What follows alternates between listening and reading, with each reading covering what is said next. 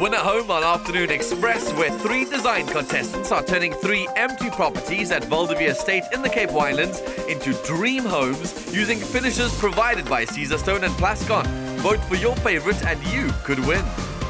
Today is the big day that we reveal the final products of our design contestants' kitchens. But before we get to those, let's take a closer look at a collaboration between Minenhle, One Design and Grass to create his unique kitchen.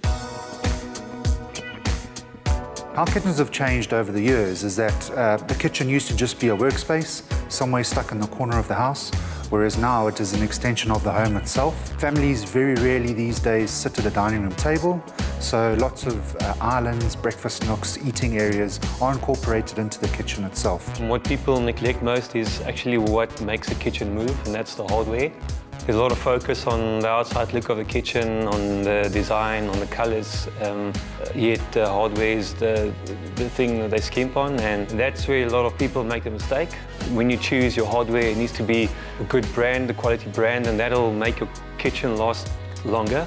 In this home here, what we've tried to do is take pieces of furniture, freestanding, and amalgamate them with the built-in cupboards, which is a modern take and blends in with the rest of the lounge and dining area. This technology has changed kitchen design. Your kitchen becomes more practical. You're using optimal spaces, you're using all your corners. From that point of view, that's how the technology in our hardware has changed the look, the feel and the design of the kitchen. With the technology that we use in a kitchen like this, it makes it extremely easy for anyone using the kitchen to operate. Nice opening and soft closing hinges and drawers, runners, makes it easy to use. And then the integrated appliances that we use aren't just something that's an afterthought. It has to be considered in the functionality of the kitchen and the aesthetically pleasing value that it adds to the kitchen. The other system incorporated is the corner solutions, where you can store items not used regularly. And then we also have the recycling bin systems, the spice pullouts, and then also your larder pullouts. There's many varieties of an exposed storage, behind glass doors, open floating shelves. It all depends on the environment, and it is an extension of the home. It can be modern floating shelves, or you can have beveled glass cottage pane doors, or you can have hanging pots above the island, something different just to bring in a little bit of copper or steel to break up the monotony of stone and timber. With our runner systems, you can go very wide. You can go up to 1200 millimeters. And that also then gives you an option of going with a 60-kilogram version. And that allows you to optimize the packing space in your drawers. The contestants have incorporated international trends by using stone in specific ways. So what Minenhle has done is demarcated a breakfast nook eating area, as well as an accent over the side of the island with stone. And there's something different and adds a different touch. What Rudolf has done is brought in a minimal look with an industrial look, slightly rustic, and then using lighting in specific areas, under-counter strip lighting, and brought an overseas trend into something that I find is quite uniquely South African. Well, now it's time to find out if our design contestants took this to heart to create beautiful modern kitchens that are both functional and on trend. Let's head over to Valdevie. The kitchen countdown is complete. Let's go see what creativity has been unleashed. Joanne is up first.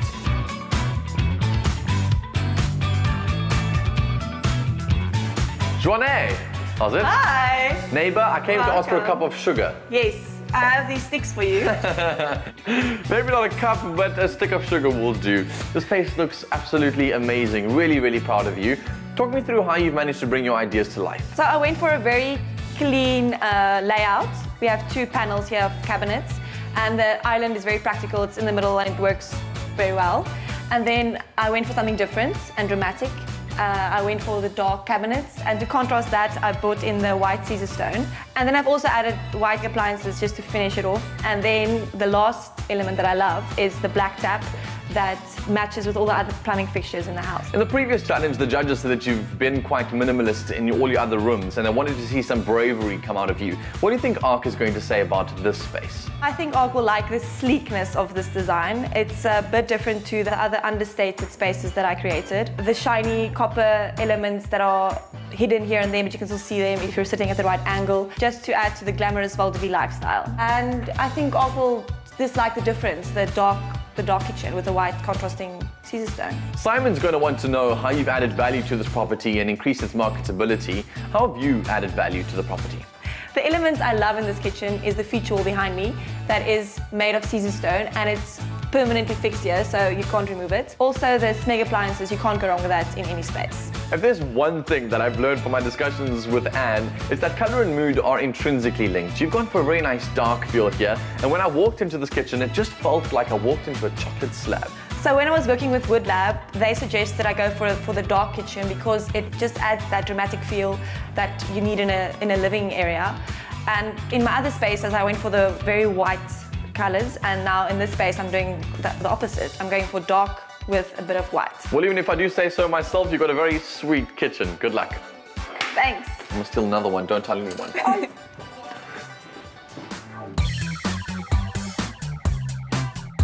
Man, what a beautiful kitchen, and I hope you loved it too. Minentle's up next, who's got a lot to prove after winning the previous challenge. Minentle, this is such a bold design. I really love it. It's almost like it's in mint condition. Tell me, what is the inspiration and what is so Minentle about this spot?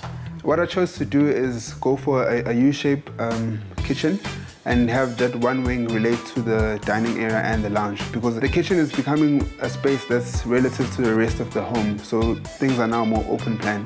But at the same time, I chose to keep my storage at the back so that this wing is very open. In terms of design, I've incorporated an integrated dishwasher, and I've lifted the drying area so that you have more space on the countertops, because I really wanted to create this open space where one can interact with the dining area and the lounge. As the winner of the previous challenge, the judges are keeping a close eye on you. What do you think each judge is going to say about this space? What I think someone will like is how I've included the overhead shelves, which maximize the storage, and how I've integrated the appliances, which adds value to the space. What ARC will like about this space is the detailing I've gone for with regards to the flooring, in terms of defining the kitchen as a space, but at the same time having this transition detail that links it to the rest of the spaces, and taking that up with the paints on the wall just to define the kitchen vertically.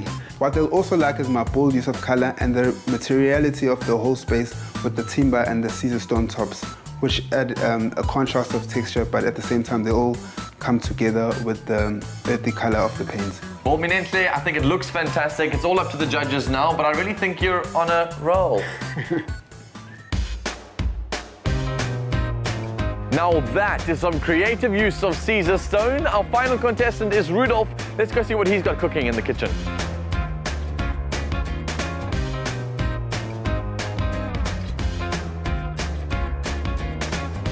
Rudolph, Beth, this place is amazing. Awesome, hey? Thank you. Yeah, We were looks good. expecting you. Celebrating already? Yeah, I'll celebrate cheers. with you. Well done. So talk me thanks. through how this all came to life. What were your ideas and how did it all come together? When I briefed Beth in the beginning, I asked her to think about how we can incorporate more traditional living, but also have a space where people can be entertained and live around the kitchen. And then we looked at the brief of incorporating very nice Smeg appliances that gives a more traditional look to the space, but also add contemporary lighting and contemporary fixtures that would actually go with it. So Beth, with all those great ideas, how did you interpret this brief?